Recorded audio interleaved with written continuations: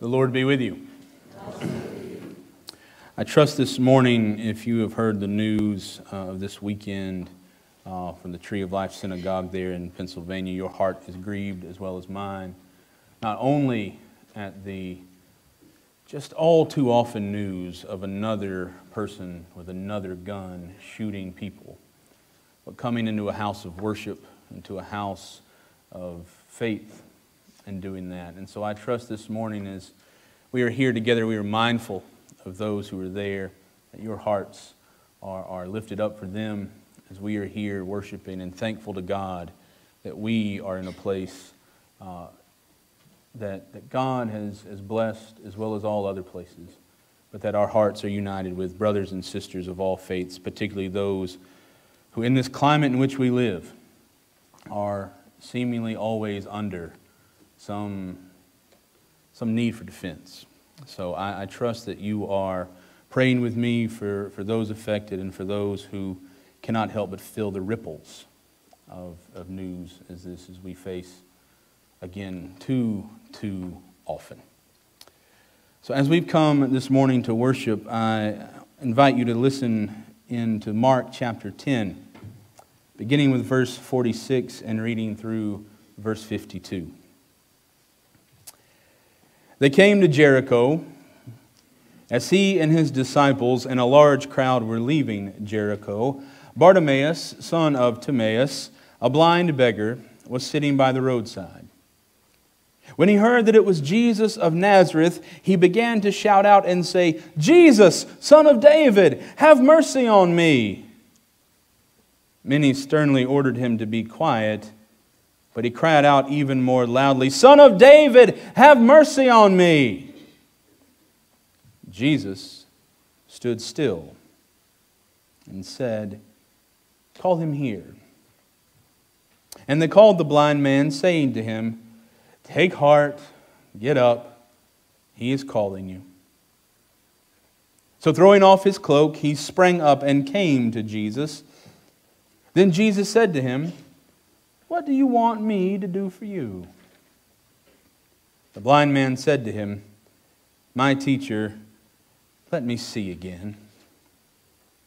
And Jesus said to him, "Go, your faith has made you well." Immediately he regained his sight and followed him on the way. May God bless the reading and hearing of Holy Scripture. Would you pray with me?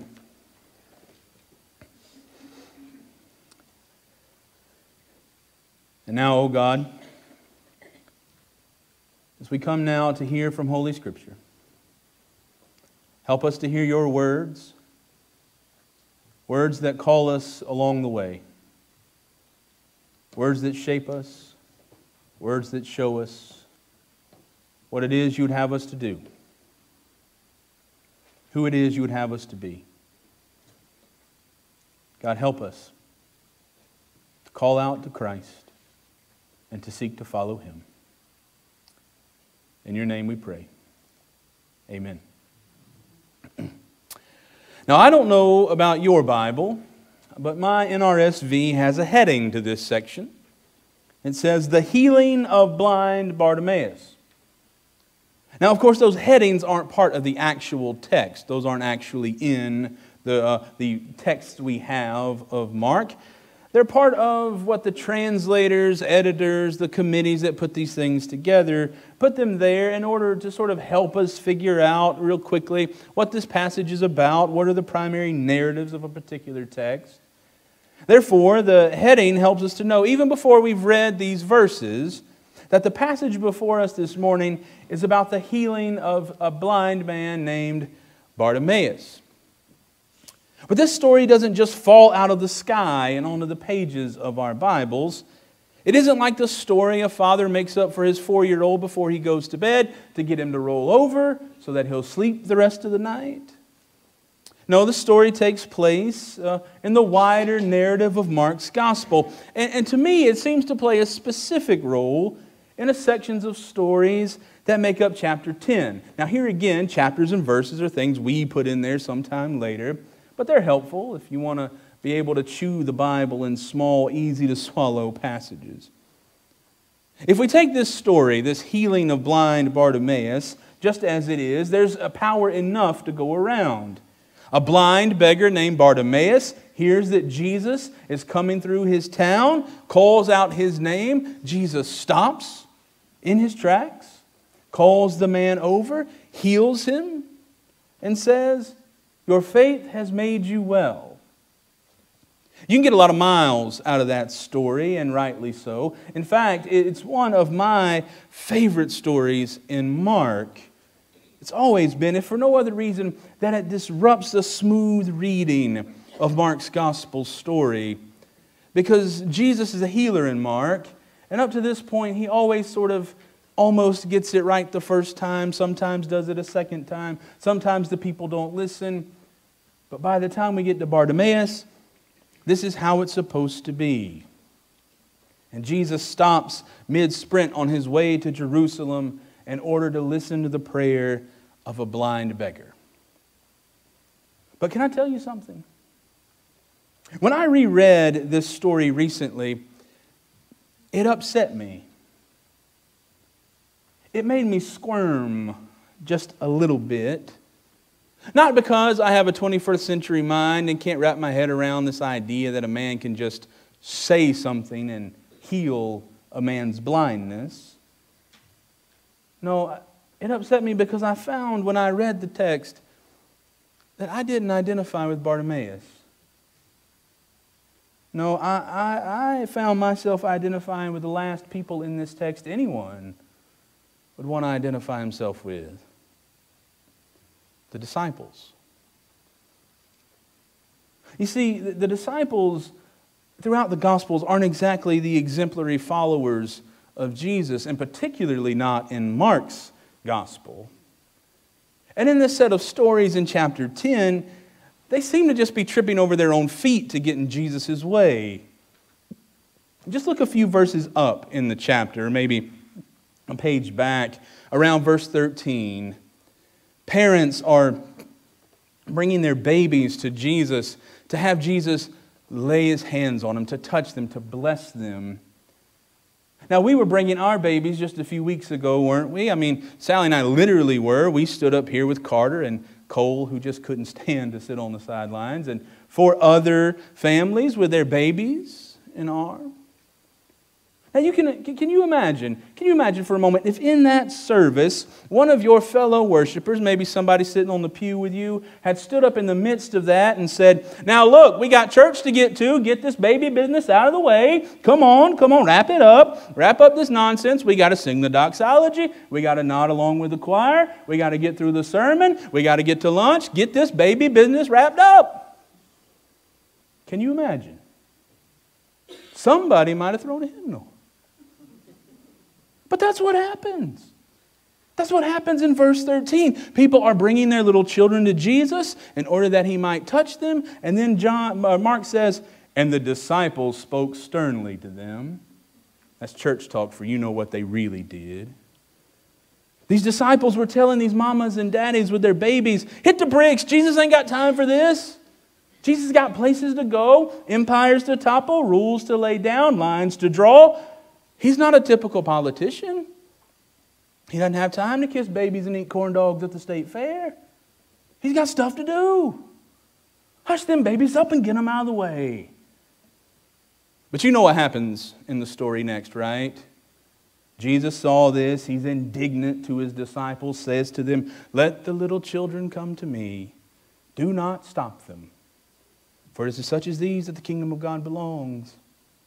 And if you don't receive one of these little children, if you don't receive the kingdom of God, like one of these little children, you'll never enter it." I can imagine. The disciples thought they were doing Jesus a solid, keeping the riffraff from bothering him on this all-important kingdom of God tour on the way to Jerusalem. But Jesus scolds them, points out that these children and their blessing-seeking mamas and daddies are free to come to him.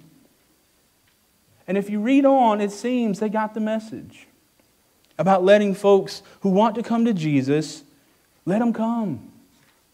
Because the very next thing you know, here comes a rich man with a question. Now, we heard this guy's story a couple of weeks ago. Maybe you remember it. Rich man comes to Jesus, asks, what's it going to take, good teacher, to get eternal life? What do I have to do to have heaven and salvation and my mansion over the hilltop and all that jazz? And Jesus tells him, keep the commandments. The man says he has. Jesus doesn't laugh in his face. And then he tells him, well, you only lack one thing. Sell all you got, give the money to the poor, and come follow me. And then Mark says he goes away grieving because he had a bunch of stuff. Did you notice? Maybe you weren't looking for it, but did you notice where the disciples were in that story? Nowhere. Standing on the sidelines. They don't ask to see the guy's papers, his credentials. They don't want to vet his questions before he comes to Jesus. Well, I can almost see them. After Jesus has scolded the disciples about keeping those mamas and daddies away, here comes a rich man, and they physically step out of the way. After you, sir. They get out of his way. But still, I wonder if they don't kick themselves a little bit when after that man goes away grieving, Jesus turns to them and says, how hard it will be for those who have wealth to enter the kingdom of God. Mark says they're even perplexed at those words. But Jesus says again how hard it is to enter the kingdom of God. Easier for a camel to go through the eye of a needle than for someone who's rich to enter the kingdom. They're all astounded, and they say to one another, then who in the world can be saved? Peter even pipes up, does that a lot, sticks his foot right in his mouth. Look, Lord, we've given it all up to come follow you. They got out of the man's way. Maybe if they had just held him up a little bit, said, you know, Jesus, rich man, there's a time and a place for these sorts of questions. Maybe you wait till a little more appropriate time. Or maybe they set him straight with their own working knowledge of what Jesus is about. Then maybe they wouldn't have had to hear what Jesus had to say. All that unsettling stuff. We do that from time to time, don't we? Don't we? Someone has a deep, burning question for God, for Jesus. And like an office manager running interference for the CEO, we step in and say, I'm sorry, he's tied up right now, but I'll offer you my opinion. I'm sorry. Let me tell you what's really going on. Because it's much easier, isn't it, to tell people what we think than to lean in with them and honestly listen to what the Spirit of God may say, or maybe worse yet, what the Spirit of God isn't saying. But the very next thing that happens may be the most infuriating thing in the whole chapter. Babies have come, a rich man came, the disciples are still trying to figure out, do we let folks come to Jesus? Do we let people talk to Jesus? And then in verse 35, James and John, two of their own, the sons of Zebedee, come forward to Jesus and said to him, Teacher. They learned, Jesus said to the rich man, don't call me good. All right, drop the good, just call him teacher. Teacher, we want you to do for us whatever we ask. Excuse me.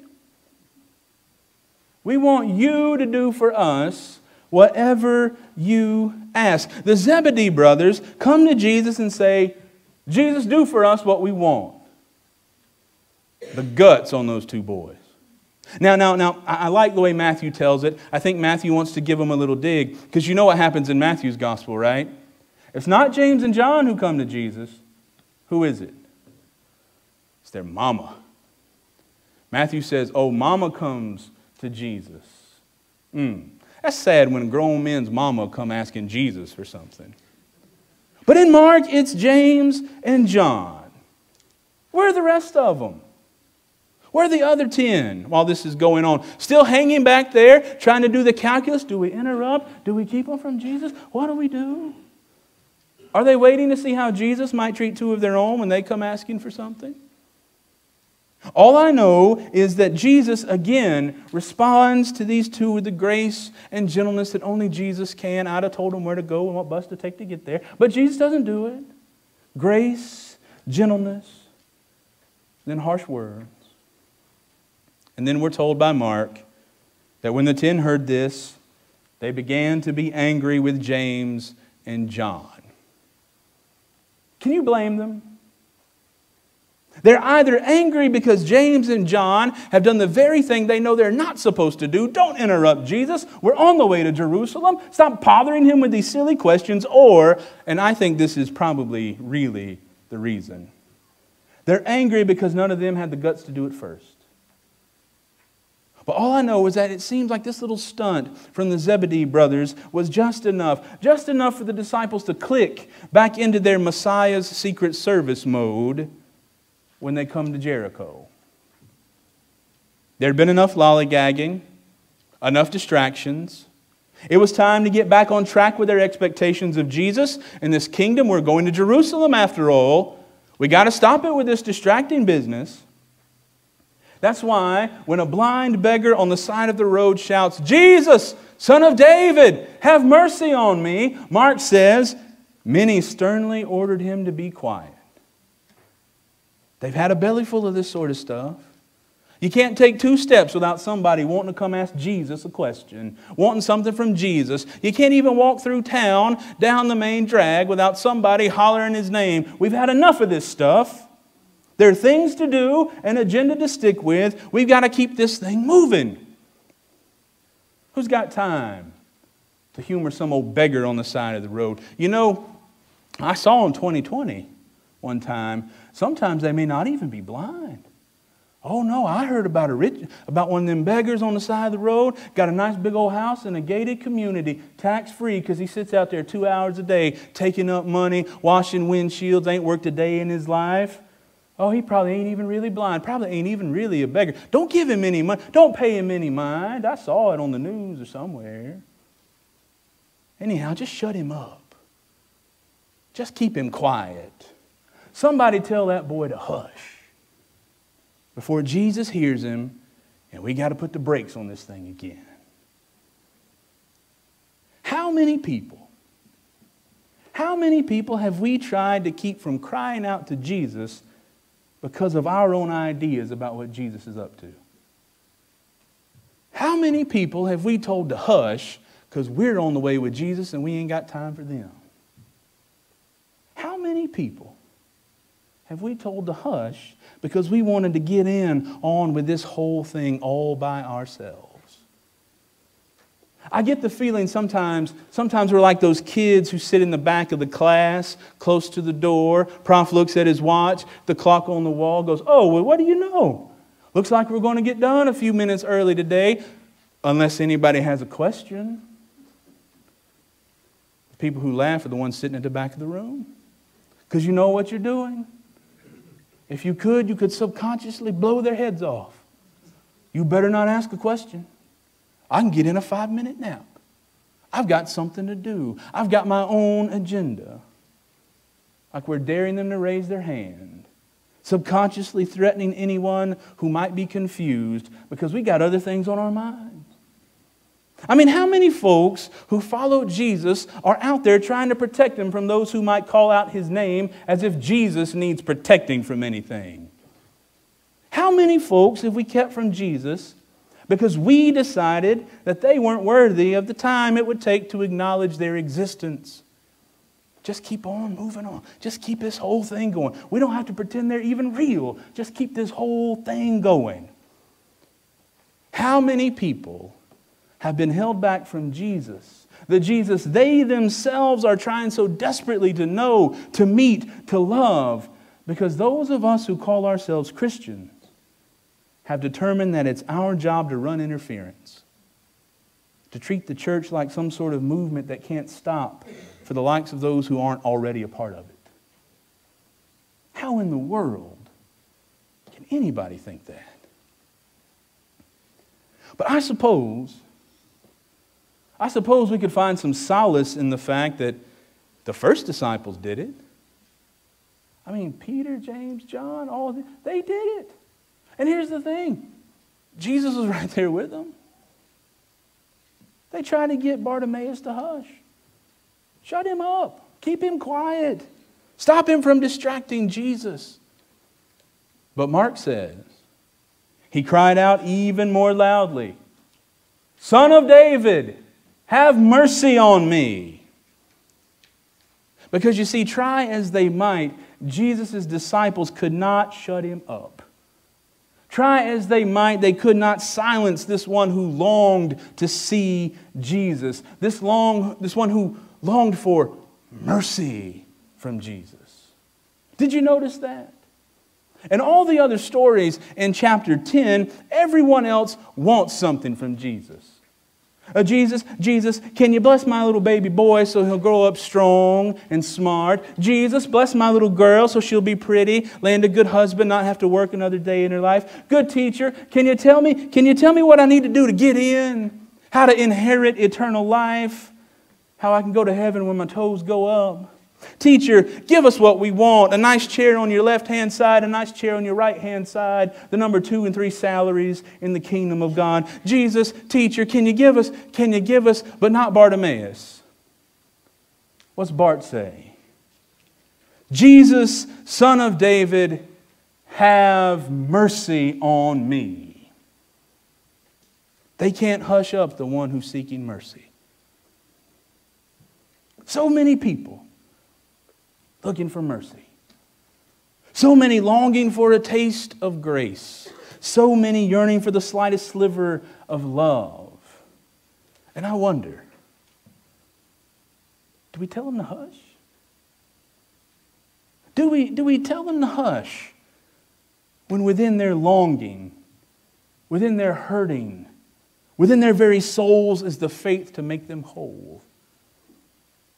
Do we tell them to hush? Do we jump at the chance to defend the Jesus we think we own when another cries out hoping to hear a word from God in Christ? How many times have I tried to silence the cries for mercy from those sitting on the side of life's roads, on the margins of our clearly defined, self-drawn lines for who's in and who's out? How many times has somebody been sitting on that line and I've told them to hush? And still they cry out, Jesus, have mercy on me. And every time I draw that line, every time I try to hush the cries of those outside of those lines I've drawn out of my proof-texted passages of Scripture, lines I've drawn out of my comfort, out of my arrogance, out of my ignorance, out of my selfishness, out of my sinfulness, every single line and every single time I've said hush to those who just want a taste, a glimpse, some faint shimmer of love from God, I have somewhere down the road myself found that I cry out, Jesus, have mercy on me. Because, friends, the truth is, no matter how many times we tell those folks to hush, no matter how many times we try to keep Jesus out of the hands of those we deem unworthy, unfit sinners, no matter how many times we try to keep Jesus squeaky clean, undefiled, and unsullied by the cries of those outside, Jesus still hears them. And Jesus stops. Jesus stops right in the middle of whatever we think He ought to be up to. And He calls them unto Himself and shows them the faith already present within them, faith enough to make them whole. In other words, friends, they're not crying out to us. They're crying out to Jesus. And Jesus is going to hear them. Jesus is going to love them. And there's not a thing we can do but either get out of the way or join in the wonderful work of hearing them and loving them too. And to give up thinking it's our place to tell them to hush. Would you pray with me?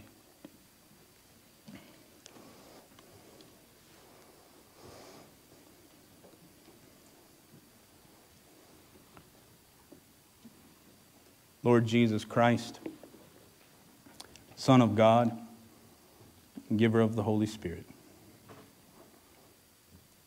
Help us, Lord, as we see ourselves and the disciples on the road to Jericho,